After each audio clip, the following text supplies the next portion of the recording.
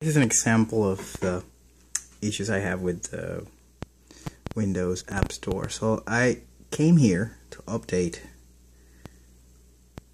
music app. So let's see, let's clear them all. Let's select music. So it takes me to music. I don't want to go to music, I want to update music, right? So I come back and they're all selected again. So if I click on it, how the hell do I unselect it? Alright, let's see if like touch and press. No, press and hold. Go back.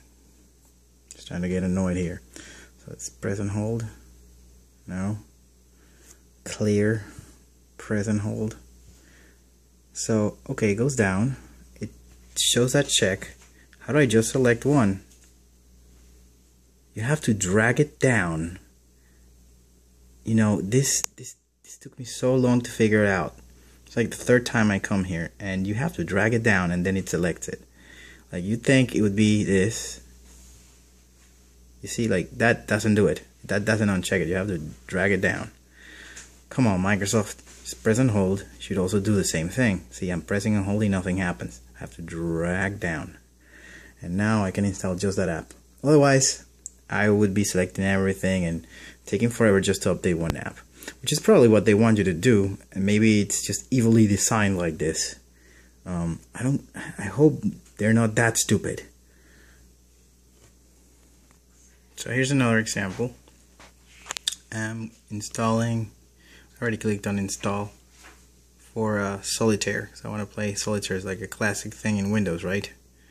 So let's see what happens once it's done installing Microsoft Solitaire collection. So it tells me this app has been installed. So how the hell do I open it? There is no freaking open button here, Microsoft. So let's see where that notification went from. Hey, no notifications.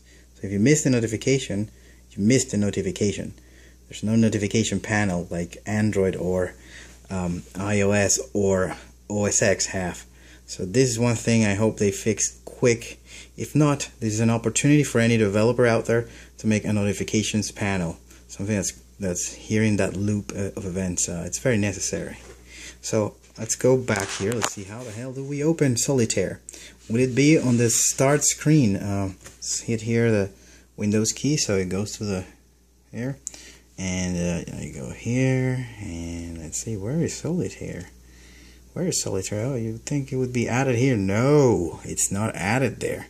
Seems they had a huge bug in the past where old apps would add stuff here, so you have to discover this. That took me a while. And eventually the Solitaire app should be here among all these little ones. So yeah, it takes me forever to find something here. So I just type here, and there it is.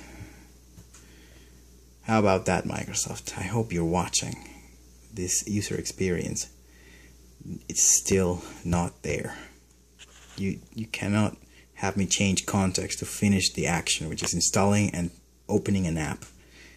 It's not so hard putting an open button for apps that have already been installed.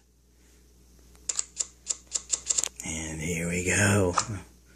Favorite time waster of millions.